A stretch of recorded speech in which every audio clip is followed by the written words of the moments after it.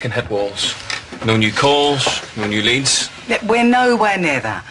We have fresh lines of inquiry. We're still out there looking for Lucy's phone and her purse. We will find the person who did this. Yeah, if they haven't left the country. I'll just... Yeah. These new witnesses, do we know them? I would ask you to let us do our job. We will inform you as soon as there's something you should hear. It's Emma.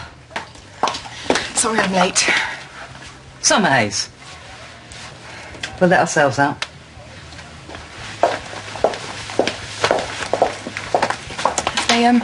They explained everything. Yeah, look, do you know who these new witnesses are? I thought I saw you here yesterday. You do know, don't you?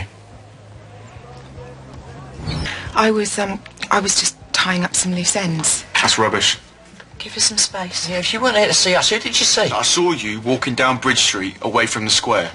So does that mean it's someone on the square? Peter, calm down. I can't tell you. No, you know. You're our liaison officer. You're here to help us. I don't have the authority. Look, if I tell you, I will lose my job. Emma, please, just give us something. What about the hearing? What about the blood? I mean, just because there's new witness statements doesn't take away the fact they were found in this flat.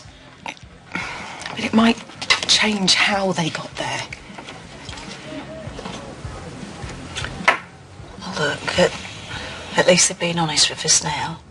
No, I reckon they've got more than a witness. I just saw the way Brian and Keeble looked. They've got a suspect. I can tell you that that's not true. So what am I supposed to do? Just forgive Jake? You told me he was guilty. I was wrong. Look, if he's innocent, darling, there's nothing to forgive him for. Oh, come on. I didn't mean it to sound like that, but it's true, isn't it? You don't want to put the wrong person inside. That ain't justice. I get up in the morning, I see his face. I go to bed at night, I see his face. Where are you going? Anywhere there's no coppers.